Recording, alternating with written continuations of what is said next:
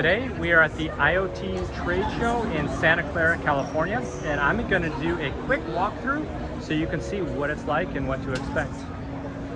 I'm starting on one side of the convention and I'm just going to walk and no pattern here, just kind of walking through.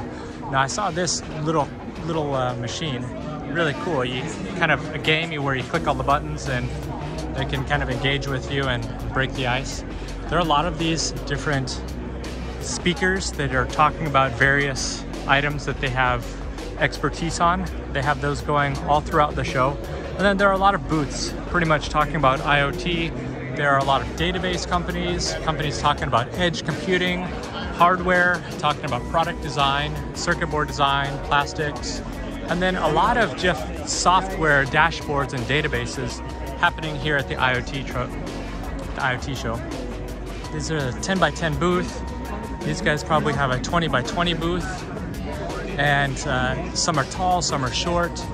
Looks like they kind of have a lunch session right now where people are able to leave, and they just have panels. Here they're talking about cybersecurity, cloud computing. Everyone's just kind of bringing their items here, setting up their booths, and selling and peddling their softwares and services and products. This looks like it's a 10 by 20 booth. These booths start around $5,000 for a 10 by 10 booth, and then they kind of go up from there.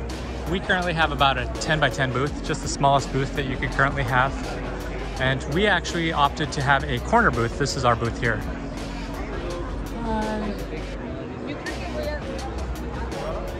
So that's our booth there. Kind of in the middle of everything. I would say there are probably 50 to 75 vendors here. You can probably look it up on the IoT trade show website and see what it really is. They have carpet laid down. When you get a booth here, they don't come standard with carpet. You actually have to pay for carpet, or you have to bring your own carpet. You don't get a table, you have to pay for those tables. And another thing you also have to pay for are the chairs. So if you wanted a chair, they'd rent these chairs for like $160. I myself, I went to the store and bought a chair and brought it here, and it's a lot cheaper than getting it from the trade show. A little bit more work. Another thing is they don't give you free internet. You have to pay for the electricity. So if your booth has electricity, you got to pay for that too. I thought this was pretty creative. These guys brought some kind of blow-up furniture. It's very inexpensive, so they can fold it up, take it home, or they can, just give it away if they want to at the end of the show. There's a lot of swag at the different shows. So these guys have t-shirts. These guys have different items as well that they give away. Sometimes you get candy, sometimes they're squishy balls. Looks like these guys are giving away, looks like socks and sunglasses. There's all kinds of different things happening. Dashboards and devices. It's 12:30, so it's just afternoon. So a lot of people have gone to lunch. It's kind of thinned out a little bit. It was a little bit busier earlier. This is kind of a packed area here. I don't know if these are sound canceling or translating to different languages, but you have these really cool headphones. Make it easier to really focus on what's happening with the speakers. And I think on this part of the convention center, they do a lot of blockchain, and there's a lot of kind of crypto stuff happening over here. Oh, look, there's a line, and it looks like it's probably food or coffee. Yeah, so here, a networking bar. Looks like you have food. What do we got? All right, rice, tomatoes, some sort of protein there. So that's what's happening here at the IoT trade show. Now next door, on the other side, there's digital marketing happening. And then upstairs, they have what's called a PCB West trade show happening. And you can learn how to design circuit boards, kind of optimize traces, plan for RF, layout RF, all kinds of different things at that PCB show. I was talking to a guy a little bit earlier. So it's really interesting. All the things happening. I'm happy that I could kind of walk through, talk through some of the stuff I'm seeing. We have seen a lot of people coming through this year. I think it's like 1 to 10 ratio. We get 1 sales lead for 10 people trying to sell us their services. So it's really been challenging. This guy right here, he's Dan. I recognize Dan. He's one of the guys organizing the show. Really nice guy. He's from the UK, Great Britain.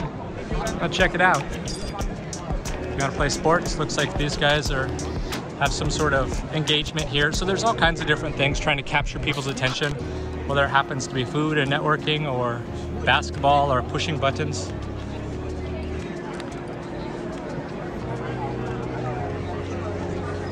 Some candy.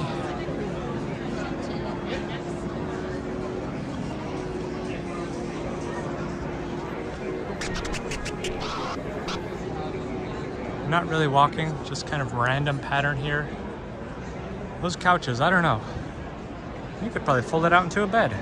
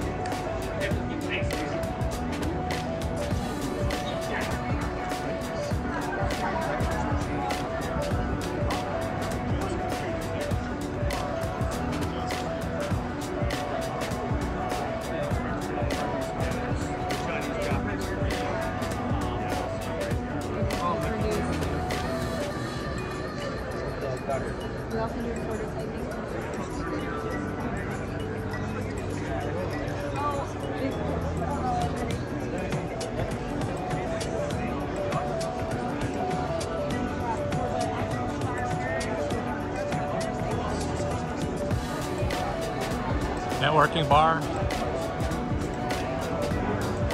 more food.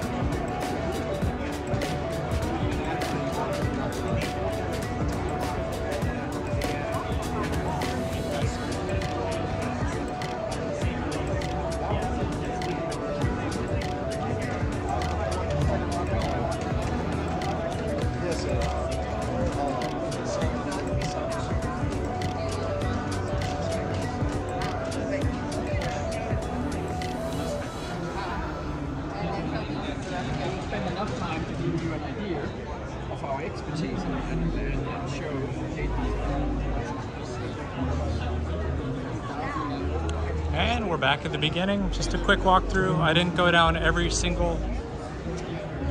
I didn't feel it was necessary to go down every single booth to give you an idea of what it's like at the IoT trade show here. But I wanted to give you a walkthrough and kind of share with you what it was like. Let's go out into the main area here to see how it's going.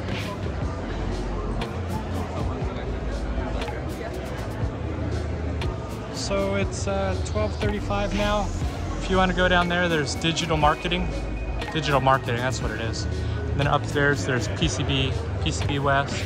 And they typically have other trade shows happening as well during this trade show, which makes it nice because there's a synergy amongst all the people that come here to the different shows.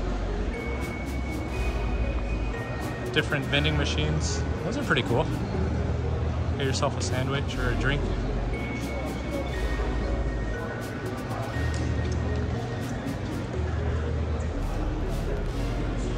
That's about it. I'm going to conclude on that video, and I really appreciate you guys following along and listening along to this video, and we'll see you again. Thank you.